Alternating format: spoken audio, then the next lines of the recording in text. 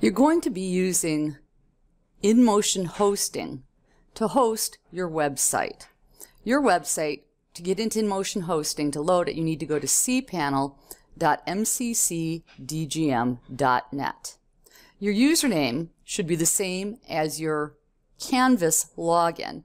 The password changes each semester, so you'll need to check the directions that are accompanying this video inside of the Learning Management System to see what password to use for the current semester.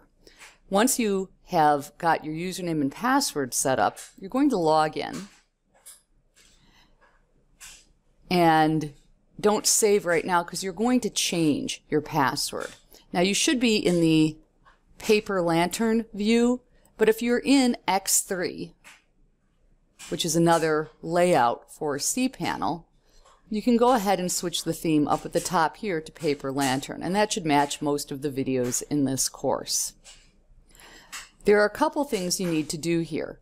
You want to go to the bottom of your options, go into Preferences, go to Password and Security, put in the old password, which is the default, and your new password, and then hit Change Your Password Now.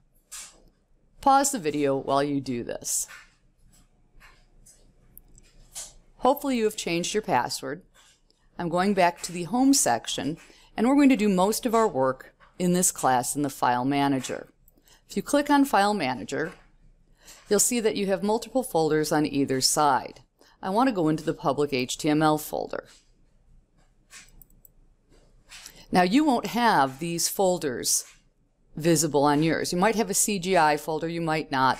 You should have this basic layout. Ignore anything that's already existing. Don't make any changes to it. Don't delete anything. You're going to create two new folders.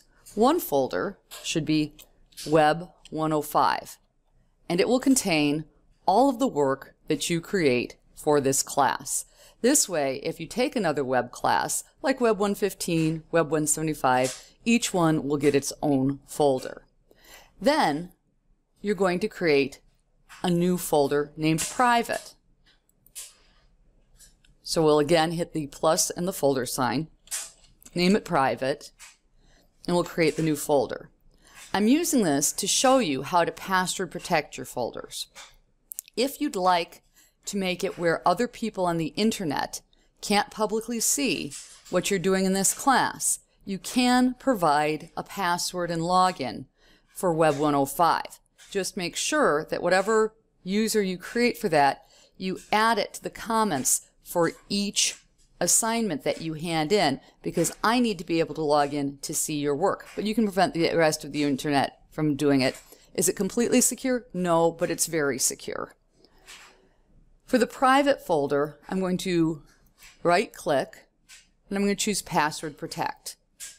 We're going to need to do this in two steps. First, we're going to password protect the directory, and we're going to call it Private, the same as the folder name. And then we're going to click Save. Now we can go back, and we can add a user to it. So the user should be Mary, and the password should be JavaScript, all lowercase, and then the year. Currently it's 2018.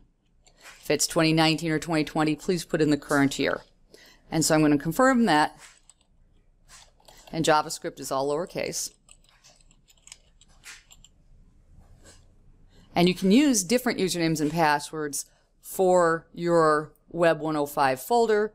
Again, if you do, just make sure every time you hand in an assignment, you want to make sure in the comments to include the username and password so that I can log in.